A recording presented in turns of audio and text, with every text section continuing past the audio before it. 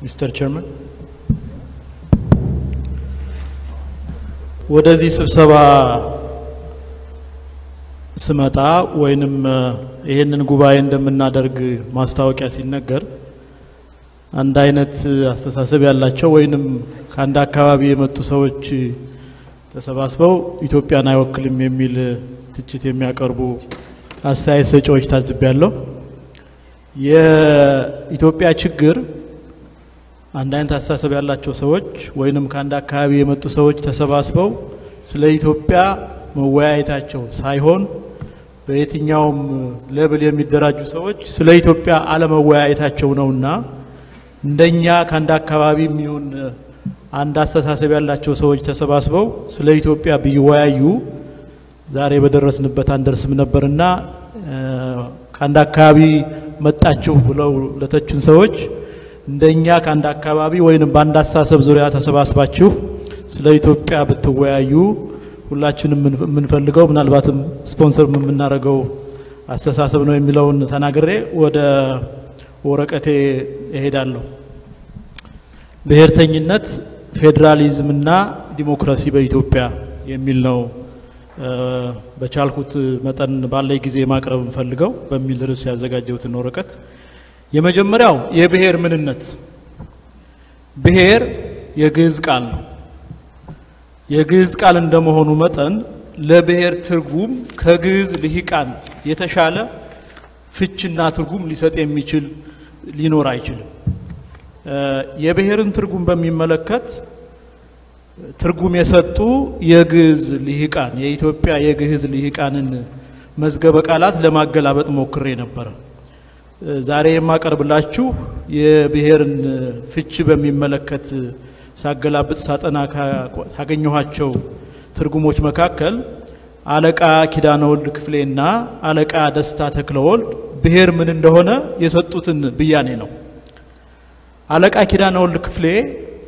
መጽሐፈ ሰዋሰው ወግስ ወመዝገበ ቃላት ሐዲስ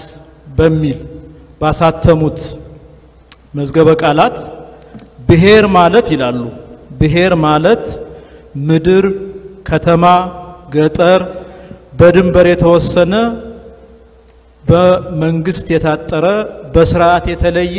አገር ማለት ነው ይላሉ። አለቃ ኪዳነ ወልድ ክፍሌ ይሄንን ከተረጎሙ በኋላ ከ10 15 አመት በኋላ እንደዚሁ አለቃ ደስታ ተክለወልድ ብሔር የሚለውን ቃል አዲስ የአማርኛ መዝገበ ቃላት በሚል ባዘጋጁት መጽሐፋቸው ብሔር ማለት አገር ማለት ነው ይላሉ። ከዚህ ውጪ የብሔር ትርጉም የለውም። ምክንያቱም ተርጓሚዎቹ የግዕዝ ልሂቃን ናቸውና ከነሱ በላይ የብሔርን ምንነት ሊነግረን የሚችል አካል ስለሌለ አንዳንድ ሰዎች ብሔር የሚለው ቃል ወደ ኢትዮጵያ ፖለቲካ የገባው ነገድ የሚለውን ቃል ተክቶ ነው ብለው ያምናሉ። እኔ በዚህ አልስማማም።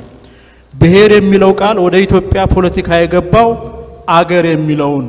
ሐሳብ ይዞ ኢትዮጵያን እንደ ኢምፓየር በመቁጠር ነው። የብሔርተኝነት ትግሉ መነሻ ኢትዮጵያን እንደ አገር ሳይሆን እንደ ኢምፓየር ከመቁጠር ነው። ለዚህ ማስረጃዎች የሚሆኑኝ ሁለት ነገሮች አቀርብላችኋለሁ። አንደኛ የተማሪዎች እንቅስቃሴ የሚባለው እንግዲህ የኢትዮጵያ ዘመናዊ ፖለቲካ በተማሪዎች እንቅስቃሴ ጀመረን የሚባል የተማሪዎች እንቅስቃሴ ማኒፌስቶ የጻፈው ዋለልኝ ኢትዮጵያን በሚመለከት የሚከተለውን on the question of nationalities in Ethiopia በሚለው መስከረም ማነው ህዳር 8 ቀን 1962 ባቀረበው ወረቀት ኢትዮጵያን እንደዚህ ይገልጻታል። ኢትዮጵያ አንድ ሀገር ሳትሆን የራሳቸው ቋንቋ አለባበስ ታሪክ ማህበራዊ ተቋማትና ግዛት ያላቸው አገሮች ወይንም ማህበረሰቦች ስብስብ ናት ይለናል። አገር አይደለችም። ከዋለልኝ በኋላ ኢትዮጵያን አገር አይደለችም ኢምፓየር ነች ብሎ ለኢትዮጵያ የብሔርተኝነት ትግል መሰረት የጣለው ኢሃፓ ነው። ኢሃፓ በሐምሌ 1966 ዓመተ ምህረት በየካቲት 20 1966 በታሪክ እንደምታውቁት የጠቅላይ ሚኒስትር አክሊሉ ሀብተወልድ ካቢኔ ወርዶ የልጅ እንዳልካቸው ካቢኔ ወደ ስልጣን ሲመጣ ንጉሠ ነገሥቱ ለኢትዮጵያ ሕዝብ አራት የገቡት ባደረጉት ንግግር አራት ኢትዮጵያ ውስጥ እንዲመጣ ስለሚፈልገው ለውጥ አራት መሰረታዊ የሆኑ የኢትዮጵያን የወደፊት ሽግግር የሚበይኑ የፖለቲካ ለውጦችን ተናግረው ነበር። አንደኛው ተማሪዎች በጥያቄያቸው ያቀርቡት ከነበረው ጉዳይ አንዱ ንጉሠ ነገሥቱ ከስልጣን ይወረዱ የሚል ስለነበረ አንደኛው የተናገሩት የኢትዮጵያ ሕዝብ ወደሚቀጥለው የፖለቲካ የእድገት ደረጃ እንዲሸጋገር የህገ መንግስት ኮሚሲዮን ተቋቁሞ ጠቅላይ ሚኒስትሩ በህዝብ የሚመረጥበትን ሁኔታ ማመቻቸት በሚል የህገ መንግስት ኮሚሽን በእነ አቶ ተክለ ጻድቅ መኩሪያ የሚመራ እነ ሐዲስ ዓለማየሁ እነ ልጅ ይልማ ደሬሳ እነ አበበረታ እነ ቀኛዝማች አብዱልአዚዝ ሼክ መሐመድ እነ ሐጂ ዩሱፍ አብዱራህማን እነ ፊት አውራሪ ካዳራሪ እና ብዙ ኢትዮጵያን የእጃቸውን መዳፍ ያህል የሚያውቋት ሊሂቃን የተሰባሰቡበት የህገ መንግስት ኮሚሲዮን ተቋቁሞ ነበር። ይሄ ህገ መንግስት ኮሚሲዮን ረቂቅ ህገ መንግስት አዘጋጅቶ ነበር። ይሄ ረቂቅ ህገ መንግስት ሐምሌ 66 ለህዝብ ተበትኖ አስተያየት እንዲሰጥበት በቀረበበት ወቅት የመጀመሪያው የህገ መንግስቱ የመጀመሪያው አንቀጽ ስለ ብሔረ ኢትዮጵያና ዘውድ በሚበይንበት ምዕራፉ ስለ ኢትዮጵያ እንደዚህ ይላል። ያ ህገ መንግስት ብሔረ ኢትዮጵያ በኢትዮጵያ ህዝብ ሙሉ ገዥነት ስር የሚገኘውን የአገር ክፍል ሁሉ ባህሩን፣ ደሴቱን፣ ጠረፉን ጭምር ያጠቃልላል ይላል። ብሔረ ኢትዮጵያ አገረ ኢትዮጵያ ማለት ነው። ኢህአፓ ለዚህ ድራፍት ህገ መንግስት አንቀጽ በሐምሌ 66 እትሙ ኢትዮጵያ ብሔር አይደለችም አገር አይደለችም ሚኒሊክ ከአፍሪካ ኮሎኒያሊስቶች ጋር ተባብሮ የፈጠራት አገር ነች የሚል ረጅም ጽሁፍ በተከታታይ ክፍል ያወጣው አለ። ያ ነው ለኢትዮጵያ ብሔርተኝነት ወደ ኢትዮጵያ ፖለቲካ ውስጥ እንዲገባ መነሻ ሆኖ ያገለገለው። የኢህአፓን መግለጫዎች የተወሰኑትን አቀርብላችኋለሁ። ኢህአፓ በዲሞክራሲያ ልሳኑ ነው ቅጽ 4 ቁጥር 9 ላይ የኢትዮጵያን ታሪክ በሚመለከት አሁን ኮት አድርጌ የማቀርብላችሁን ይነግረናል። ዝርዝሩን ትተን ይላል ኢህአፓ አሁን ላለው የኢትዮጵያ ችግር ታሪካዊ አመጣጥ መቆሚያ የሚሆኑትን ቁም ነገሮች እናንሳ። ሶስቱ ኢምፔሪያሊስት ኃይሎች ቅኝ ግዛት ለመያዝ በዚህ አፍሪካ ምድር ሲመጡና ሲያደቡ ሚኒሊክም ሲዘረፍ ስታይ አብረዝረፍ እንደሚባለው ግዛቱን ለማስፋፋት በኃይል ከመጠቀሙም ሌላ በተለይ በምስራቅ አፍሪካ በኩል ከኢምፔሪያሊስቶች ጋር በመዶለትና በመዋዋል ለወቅቱ ኢምፔሪያሊስታዊ ዓላማ ከተባባሪነቱን ባሻገር ነፃ የነበሩ የአፍሪካ ሀገሮችን በመውረር የገፋ ንቁ ተሳታፊና ኢምፔሪያሊስት እንደነበረ የፈለገው ይታነቅ እንጂ ሀቅ ይሄ ነው ይላል ኢህአፓ። ይሄንን ካለ በኋላ በየአካባቢ አገሮች አላቸውን ኢህአፓ በየሪጂኑ የሚኖሩ ነገዶችን እየጠቀሰ ለየነገዱ ሊሂቃን ጥሪ ያስተላልፋል። ለኦሮሞ ሊሂቃን የሚከተለውን ጽፎ ኢህአፓ በልሳኑ አውጥቷል። ስለ ኦሮሞ ህዝብ እንደዚህ ይላል። የኦሮሞ ህዝቦች በሚኒሊክ ወረራ ጊዜ በማዕከላዊ መንግስት ስር መስተዳደር ሲጀምሩ በወራሪው ኃይል መሬታቸውን ተቀሙ፣ መብታቸውን ተገፈፉ። በኃይለ ሥላሴም ይሄው የመሬት ቅሚያ ቀጥሎ በአማራ ነፍጠኞች ቁጥጥር ስር ሲውሉ መብታቸው ይበልጥ እየተገፋ ቋንቋቸው ተንቆ ባህላቸው ተረግጦ ህልውናቸው አለ ተብሎ በግፍ ሲገዙ የቆዩ ናቸው። እነዚህ ሁኔታዎችን በመመልከት ፓርቲያችን ኢህአፓ ማለት ነው አቋሙን እንደሚከተለው ያቀርባል ይላል። አንደኛ የኦሮሞ ህዝብ መብቱን ለማስከበር የሚያደርገውን ትግል ይደግፋል። ሁለተኛ የኦሮሞ ህዝብ መገንጠልን ጨምሮ የራሱን እድል በራሱ ለመወሰን የሚያደርገውን ትግል ይደግፋል። ሶስተኛ የኦሮሞ ህዝብ የአማራ ማናሃሎኝነትን እንደሚዋጋ እውቅና እንደሚሰጥና እንደሚደግፍ ይገልጣል ይላል ኢህአፓ። ከዚህ በኋላ ስለ ኦሮሞ ተራማጅ ድርጅቶች ደግሞ የሚከተለውን ይላል ጥሪ ማስተላልፏል። የኦሮሞ ድርጅቶች ፕሮግራማቸውን በይፋ ማውጣት ይኖርባቸዋል። ማንነታቸው ሊታወቅ የሚችለው ከፕሮግራማቸው በግብር ከሚፈጸመው በመሆኑ የፕሮግራሙ መውጣት ፓርቲያችን ኢህአፓ በድርጅቱ ላይ ሊኖረው የሚገባውን ይፋዊ ድጋፍ እንዲገልጽ ያደርጋል ይላል። በዚህ ግብዣ መሰረት ኦነግ ሲመሰረት በ1973 ከሜጫና ቱለማ ማህበር ጀምሮ እየተያያዘ የመጣ ደረጃጀት እንዳለው ታሪኩን እነሱም አክቹአሊ ያልጨረሱም ግን የመጀመሪያው የኦነግ ፕሮግራም ብዙዎች የኦነግ ሰዎች የኦነግ ፕሮግራም የመገንጠል እንዳልነበረ በተለያየ አጋጣሚ ሲናገሩ ሰምተናል። ዶክተር ዲማ ነገዎ የመጀመሪያው የኦነግ ሊቀመንበር ናቸው። አገር ቤት ካንዲ ሚዲያ ጋር ባደረጉት ቃለ መጠይቅ የኦነግ ፕሮግራም የመገንጠል አልነበረም እንዲያውም ጂኦግራፊያዊ አልነበረም ጥያቄው የህዝብ መብት ነው ሲሉ ሰምተናል። ይሄንን የኢህአፓ ግብዣ ተከትሎ የተቋቋመው ኦነግ ግን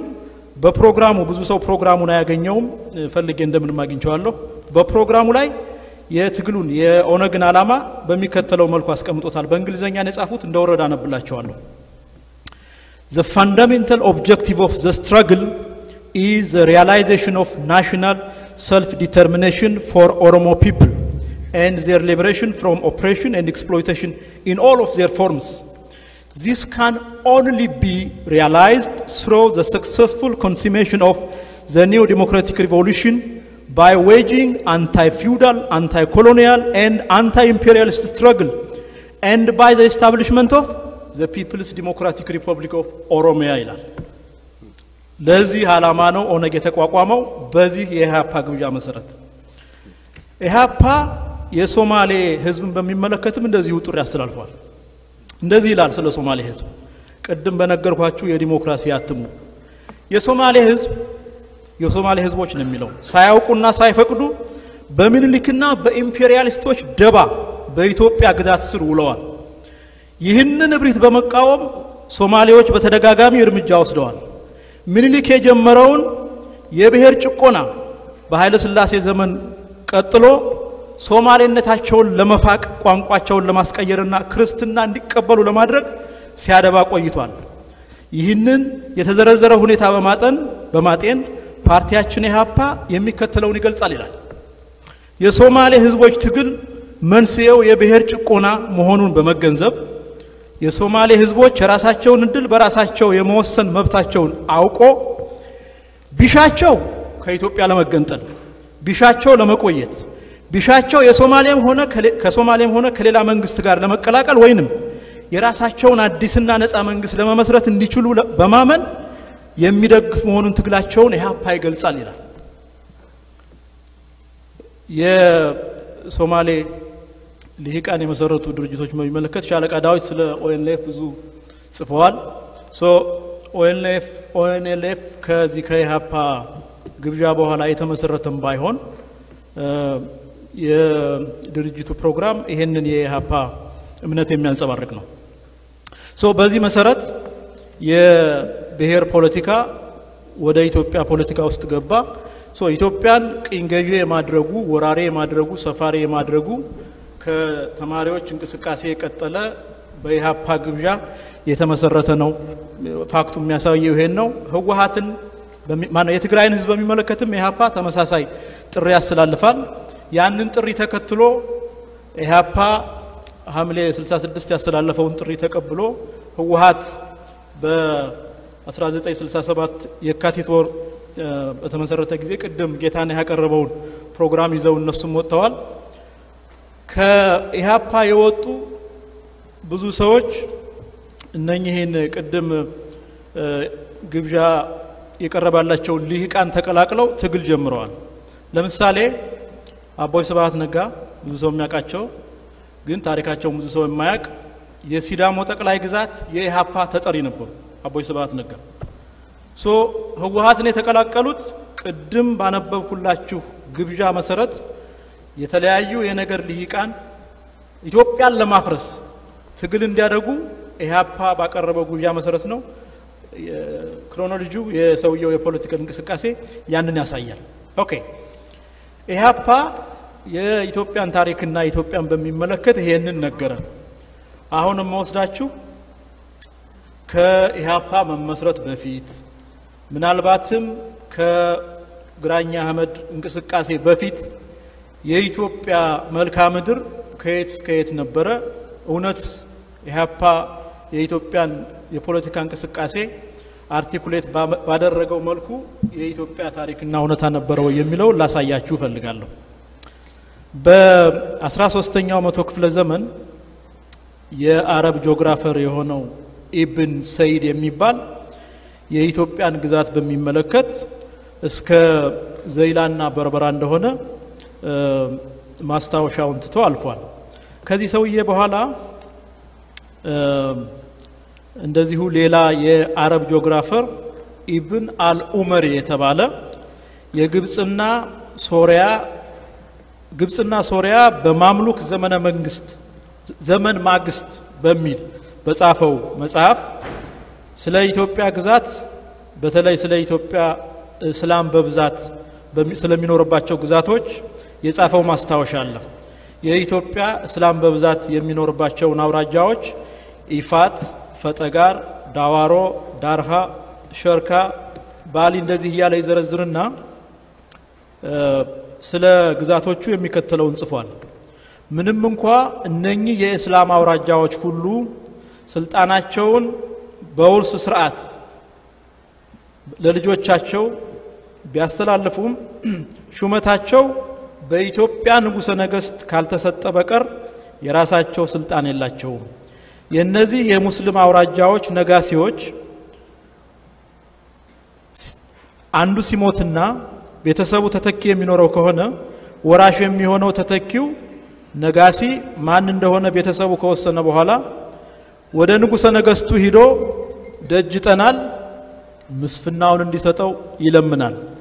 የንጉሠ ነገሥቱን ይሁንታ አግኝቶ የሞተውን አባቱን አስተዳደር የሚረከበው መስፍን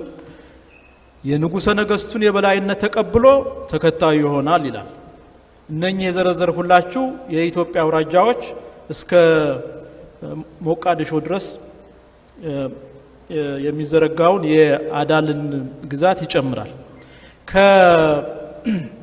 ከሸሃሉ መሪ በኋላ በ15ኛው መቶ ክፍለ ዘመን የኢትዮጵያን የምስራቅ ሪጅን አካባቢ የጎበኘው ካፒቴን አልፌንሶ አቡከርክ የሚባል ለፖርቹጋሉ ንጉስ ቀዳማዊ ማኑኤል በጻፈው ደብዳቤ ስለ ኢትዮጵያ ግዛት የሚከተለውን ይናገራል በ1503 ህዳር 14 ነው ይሄን ደብዳቤ ለንጉሱ ከሞቃዲሾ የጻፈው የኢትዮጵያ ንጉሠ ነገሥት ግዛት እጅግ ሰፊ ነው ከቀይ ባህር ዳርቻ እስከ ሶዋኪን ካርቂቆ ሰሜን ቀይ ባህር ነው አርቂቆ ተነስቶ እስከ ሶፋላ አቅጣጫ ወደ ተዘረጋው የሞቃዲሾ ዳርቻ ይደርሳል ይላል በምዕራብ በኩል የንጉሠ ነገሥቱ ግዛት የሚዋሰነው ከኑቢያና አጃጀ ከሚባሉ ሞሮዎች ምዕራብ ሱዳን ነው ሞሮዎች የሚባሉት ሞሮዎች ጋር ነው በኢትዮጵያ ንጉሠ ነገሥት መንግስት ግዛት ውስጥ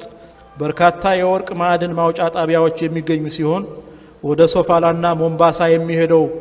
በኩብ ቅርጽ የተዘጋጀ ወርቅ የሚመጣው ከዚሁ ከንጉሠ ነገሥቱ መንግስት ግዛት ነው ይላል እንግዲህ በ1503 ዓመተ ምህረት ምስራቅ አፍሪካን የአፍሪካን ቀንድ አካባቢ የጎበኘው አልፌንሶ አቡከርክ የኢትዮጵያን ግዛት በዚህ መልክ ይገልጻል ከዚህ በኋላ በ16ኛው መቶ ክፍለ ዘመን የግራኛ አህመድ ጦርነት ከመጀመሩ በፊት ኢትዮጵያን የጎበኘው ፖርቹጋላዊ ዲፕሎማት ፍራንሲስኮ አልቫሬዝ ስለ ኢትዮጵያ ግዛት የሚከተለውን ይነግረናል የኢትዮጵያ ግዛት ሰፊ ነው ቀይ ባህር ዳርቻ ካለው ከትልቁ ወደባቸው ከቢሊ ተነስቶ ወደ ውስጥ ሲጓዝ በአዳል ምድር ይላል አልፎ ሀዲያ ሁሉ የነሱ ነው ወደ ህንድ ውቅያኖስ አቅጣጫ እስከ ሞቃዲሾ ይደርሳል አበሾቹ በጣም ሰፊና ሀብታም ሀገር አላቸው የአበሻ ህዝብ ወሰናቸውን ለማስከበር ወደ ዳር ሀገር ወይንም ወደ ወሰናቸው በሚጓዙበት ጊዜ የሚጓዙበትን ሀገር እየቆረጡና መንገድ እየሰሩ ይሄዳሉ ይላል እስከ ሞቃዲሾ ድረስ ከግራኝ አህመድ የዘመቻ ዘመናት በፊት እንግዲህ በዚህ መልክ የቆየው የኢትዮጵያ ግዛት በግራኝ እንቅስቃሴ ከፈረሰ በኋላ ከግራኝ በኋላ የመጡ የኢትዮጵያ ነገስታት ሁሉ የአባቶቻችን ሀገር ይያሉ የአባቶቻቸውን ሀገር ለማስመለስ ያልሞከሩ የሉ በዘመነ መሳፍንት የነበሩ መሳፍንቶች ጭምር የኢትዮጵያን ግዛት ለማስመለስ ከኢትዮጵያ አልፎ ነራሳሊ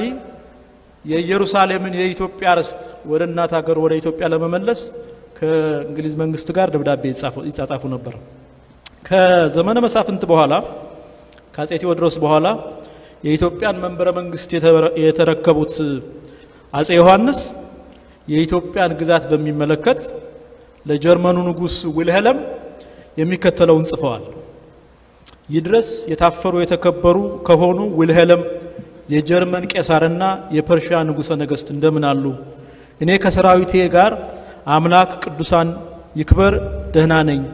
ምህረቱ ለዘላለም ነውና በጽኑ ልቦና ከብሩህ ህሌና የተጻፈ ክቡር ደብዳቤው ከነማህተሙ በመካሪ ሊቅ ዶክተር ጊርሃልድ ሮልፎስ እጅ ደረሰኝ የሰራዊቶን ጤናና ያገረውን ደህንነት ስለሰማሁና የኔንም እርቅ ስለማሰቦ እጅግ ደስ ብሎኛል ወደ ኢትዮጵያ ግዛት ወሰን የተናገሩትን ልናገር የኢትዮጵያ ነገርማ እናንተ የአውሮፓ ነገስታት የማታውቁት ነገር ምን አለ አገሬ በምስራቅ በደቡብ ወገንም ዲካ ወይንም ድንበሩ ባህር ነው ይላሉ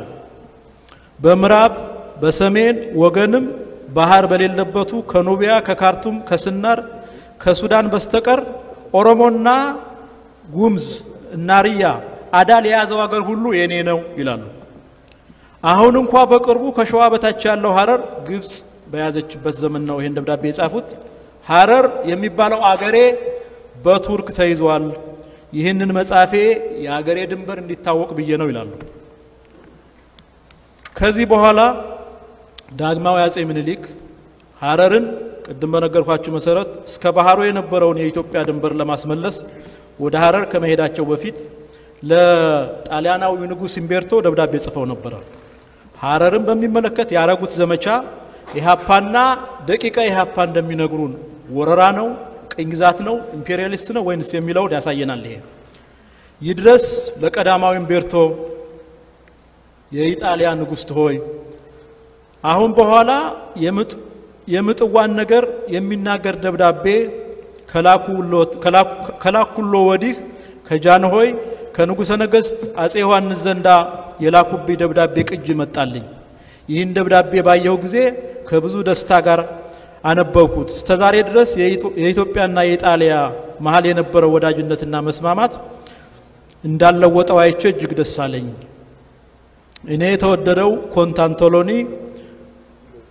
እኔ እጅግ የተወደደው ኮንታንቶሎኒ እንደላከቦ በሁለታችሁ መሃል ገብቻ አስተረቃለሁ ብዬ አስቤ ነበር ይህንን ማለቴ በሁለታችን መሃል ጥል ቢገባ አልወድምና አሁን ግን ነገሩ እንደበረደ ከፍቅር በቀር ክፉ ነገር እንደሌለ ባይ እጅግ ደስ አለኝ ዛሬ በጃንሆይና በንጉስ መሃል የሆነው ፍቅር እያሉ ይቀጥሉና የኢትዮጵያን ወሰን በሚመለከት እንደዚህ ይላሉ አሁንም ነገረው ነገር እጅግ የከበረ የበረታ ነው በዚህ ደብዳቤ ቃል ፍቅሬንና ማክበሬን እንዲያውቁልኝ ተስፋለኝ ይህ ደብዳቤ ሲደርስ ሐረርጌንና የሐረርጌን አውራጃ ሀገር ሁሉ መያዝ ጥርጣሬ የለውምና ያውቁት ብዬ ነው ይህም ሀገር ባያቴና በቅድሚያ አያቴ ጀምሮ የኢትዮጵያ ግዛት ነበር ብዬ ነው በዚህ ነገር የተነሳ የአውሮፓ ነገስታት የሚሉትን አላውቅም ይከፋ አይመስለኝም አሁን ግን ንጉስ የሚገባኝን ገንዘቤን አገሬ ነውና የወሰድኩት ስለኔ ሆነው ስለዚህ ነገር ለሚነሳ ሁሉ ይመልከቱልኝ ብዬ ለምኖታለሁ ዳግመኛም ይህ ሀገር ያስኩት ምክንያት ባጭሩ አስረዳውታለሁ ሐረርጌ የቀድሞ የኢትዮጵያ መንግስት ሰፊ ሳለ የሀገሬ አካል ነበር የግራይ ጦርነት የተነሳ ጊዜ ከሁሉ ይልቅ የተወሰደብን ሐረርጌ ነው እግዚአብሔር ግን አገሬን አይጥልምና እኛ በጉልበታችንም ሆነ እውነትን ይዘን ግራኛ ጠፋብንን አገር እየተዋጋን እናስመልሳለን ይያሉ ይቀጥላሉ የብሔርተኞች ትርክት ጨርሳለሁ የብሔርተኞች ትርክት ኢህአፓ እንዳለን ዳግማዊ ምኒልክም ሆኑ ከሳቸው በፊት የነበሩ የኢትዮጵያ ነገስታት የሌላ ሀገር ለማስገበር ለመውረር ሳይሆን ከጥንት ከዘመናት በፊት የነበረችዋን ኢትዮጵያን ወደ ነበረ ለማስመለስ ነውና የብሔርተኝነት እንቅስቃሴ ወደ ኢትዮጵያ ፖለቲካ ውስጥ የገባበት አመክንዮ ይሄን ይመስላል ውሸት ነው ከተሳሳተ መነሻ ተነስተን ዛሬ ደርሰናል አሁን በንባብ የተወሰነ 2-3 ደቂቃ ከሰጠኝ ማቀርበው ኢትዮጵያ ወዴት የሚለው ነው 2-3 ደቂቃ 3 ደቂቃ ቅርታ ኢትዮጵያ ወዴት ዛሬ እኔ የኢትዮጵያ ሁኔታ የኦነግና የወያኔ ፕሮግራም የወለደው ህገ መንግስት ከታወጀ ጀምሮ የኢትዮጵያ ሁኔታ የኦነግና የወያኔ ፕሮግራም የወለደው ህገ መንግስት ከታወጀ ጀምሮ የአፓርታይድ አገዛዝ ነው ብዬ ነው ማስብ አፓርታይድ ባጭሩ የዘር መድሎ ማለት ነው በአንድ አካባቢ የሚኖሩ ኢትዮጵያውያን ዜግነታቸው ከዜግነት የሚቀዳ ካልሆነ አንድ አካባቢ መጤና ሰፋሪ በማንነቱ የሚገለል ከሆነ ይሄ የዘር መድሎ ነው አፓርታይድ ነው ስለዚህ አፓርታይድ ይያልሁነ ማነብ ዛሬ ያለው ሁኔታ የሚገልጥ ነው ጥያቄ ካላችሁ በጥያቄና መልስ ልንመለስ እንችላለን ዛሬ በመንግስትነት የተሰየመው የአፓርታይድ አገዛዝ የወያኔ አገዛዝ የባህሪ ታናሽ ወንድም ነው ወያኔ 27 አመታት የፈጀበትን የአፓርታይድ ክብረ ወሰን የአብይ አህመድ አገዛዝ በ10 ወሩ ክብረ ወሰኑን ሰብሮታል ብዙ ሰው አገዛዙ ፍኖተ ካርታ የለውም ሲል ሰማለሁ በኔ እምነት ግን እንደ ብሔርተኞች ግልጽ የሆነ ፍኖተ ካርታ ያለው አይመስለኝም አገዛዙ አፋዊ ቀለሙን የኢትዮጵያን ገጽታ ቢላበስም ልቡና ስራው ግን ያው የብሔርተኞች አገዛዙ በየቀኑ ሲያደርገው የምናየው የዲሞግራፊ ለውጥ ኦሮሞ ያልሆኑ ሰዎችን ከቤት ንብረታቸው ማፈናቀል የአዲስ አበባን ስምና ታሪክ መቀየር አገዛዙን ከላይ እስከታች ባንድ አካባቢ ሰዎች መሙላት 18 ባንክ የዘረፈ በናዝሬት በጠራራ ፀሐይ ወደ ጅቡቲ የሚሄደውን ቡና የቀማ ምዕራብ ኢትዮጵያን በቁጥጥሩ ስር ያደረገውን ሽብርተኛ ቡድን እየተንከባከበ አዲስ አበባ ለነዋሪዎቿ ለማድረግ በሚታገሉት በእነስክንድር ላይ ጦርነት መክፈት ያገዛዙ ፍኖተ ካርታ ነው እንደ አብይ አህመድ ፍኖተ ካርታ ለሌለን የወደፊቱ የኢትዮጵያ ሁኔታ ካሳለፍነው ሁሉ የከፋ ነው ህገ መንግስት ተብየው የሚወልደው የጎሳ ጭቆና እስካሁን ድረስ እንዳየነው በነገዶች መካከል ብቻ ሳይሆን በክልል መንግስቶችና በሚደግፏቸው የታጠቁ ኃይሎች መካከል ይሆናል አፓርታይድ ሲታወጅ በተነጠቁት መሬት የተነሳ ወሎ አፋር ሶማሌና ጎንደር ውስጥ ያለው ንዴት ቀላል አይደለም አዲስ አበባ አመራሮችን ያስቀመጠው ኦነግ በሆዴድ እየታገዘ በጎረቤት ክልሎች ላይ ሳይቀር ወረራ ዝርፊያና ቅሚያ በማካሄድ አገር ለመመስረት እየታገለ ነው በኦጋዴን ኢትዮጵያን በቅኝ ገዥነት ፈርጆ ሲታገል የነበረው የኦጋዴን ነፃ አውጪ ግንባር የአብይ አህመድን ቡራኪ አግኝቶ ፕሮግራሙን ፍላጎቱን በሰላማዊ መንገድ እንዲያስፈጽም ማደፋፈሪያ ተሰጥቶት በአገር ቤት እየተንቀሳቀሰ ነው የተቀረው እርስ በርሱ እየተከሳከሰ ሞትን ሊያነክስ ከበሮ እየደለቀ ነው ስለሆነም በአብይ አህመዷ ኢትዮጵያ ሰላም አይደለም ጸጥታ ይኖራል ብዬ አልገምትም ህገ መንግስት ተብየው የሚወልደው አዘቅት የከፋ የሚሆነው በብሔርተኝነት እየተኮተኮተ አንድ ትውልድ የሆነው ወጣት በብሔርተኝነት ሞተር እየተነዳ በጥላቻና ክፋት እየታገዘ ልንወጣ ወደማንችለው መተላለቅና ለትውልድ የሚተርፍ ጭካኔ መተው አለየም አይባል ነው በዚህ በያዝነው መንገድ ከቀጠል የጎረቤቶቻችን ጣፈንታ ውስጥ መግባታችን የማይቀር ነው ሶማሌ ደቡብ ሱዳን ኢትዮጵያ የምትባል ሀገር ለጊዜውም ቢሆን ብዙ ጠላቶቿ የተመኙላት የርስ በርስ መተላለቅ ውስጥ መግባቷ የሚቀር አይመስለኝም አደጋውን ለማስቀረት ባይቻል ጉዳቱን ለመቀነስ የጋራ ሀገር የመመስረት ህልም ያለው ሁሉ ስንዝር ሲሰጥ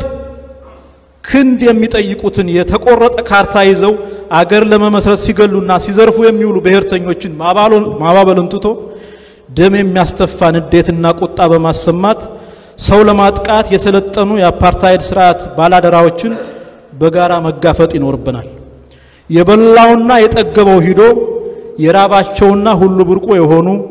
ሰማዩንም ምድሩንም የኛ ነው ለሚሉ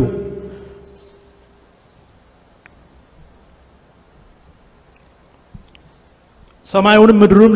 ለኛ ነው የሚሉ በውስጣቸው የሌለችዋን አገር ለሚያስተዳድሩ አክራሪ ብሔርተኞች ገብሮ ፍትህ ተጓደለ፣ እኩልነት ጠፋ፣ ድሃ ተበደለ፣ ህዝብ ተገደለ፣ ሀገር አለቀሰ፣ ደምን ባፈሰሰ ማለት ውሻ ነከሰይ ብሎ ለጅብ እንደመክሰስ አይነት ጅልነት ነው። አመሰግናለሁ።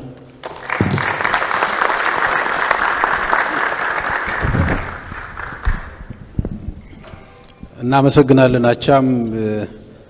አቻም የኢኮኖሚ ባለሙያ ቢሆንም በታሪክ ላይ ያለው ዕውቀት በጣም ጥልቅ ነው። ከዛ ዕውቀቱ ጊዜ ኖሮ በስፋት ብናዳምጠው መልካም ነበር። ግን ካለው የሰዓት እጥረት አኳያ በጣም በተገደበ ደቂቃ ነው እንትን የምንለው። የሚቀጥሉት ተናጋሪዎች ይህንን እንድታጣጡልን አደራላለሁ። በተቻለ በ20 ደቂቃ ውስጥ ለመጨረስ ሞክሩ። ቀጣዩ ተናጋሪያችን ዶክተር ሰማኸኝ ጋሹ የአንዲት ኮሌጅ የዓለም አቀፍ ሕግና የሰብአዊ መብት ረዳት ፕሮፌሰር ናቸው። የዛው ፌደራሊዝም ችግሮችና የደቀነው አደጋ በሚል ጽሑፍ ያቀርቡልናል። ወደሳቸው